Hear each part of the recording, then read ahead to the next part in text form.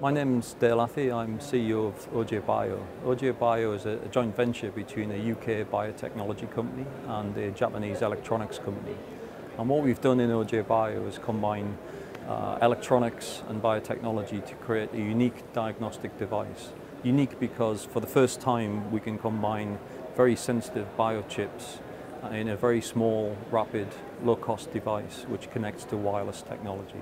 It's a platform technology that can be applied to a number of different types of immunoassay or tests based around antibodies, and each test is less than 5 minutes. So essentially what we're aiming at is any diagnostic or monitoring test outside of the laboratory. So this is everything from doctor's surgery through to actual consumer applications in the home.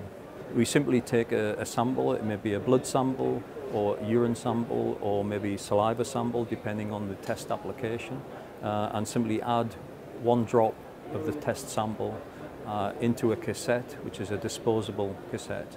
So less than 5 minutes the result is then transferred to the phone. The test itself, the biosensor, is based around something called a surface acoustic wave chip. These work by measuring a binding event. So for example, if we're testing for a flu virus, a protein in the flu virus binds to the surface of the chip, and when that binds we measure that in an electronic signal.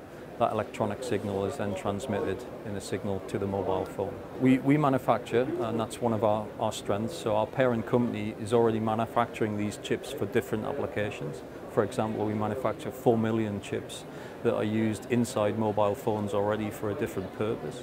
So our model is based around partnering for access to markets. So we work with large players in different segments of the market, and we can manufacture and license the technology for them. The current prototypes that we're using as demonstrator prototypes are a simple handheld reader, a disposable chip, and the phone with the software and the transmission of results.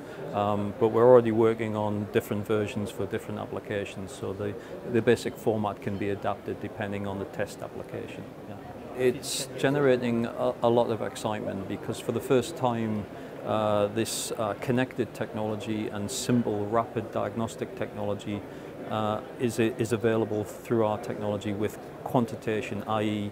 we don't just get, for example, in a pregnancy test where you get a yes-no result.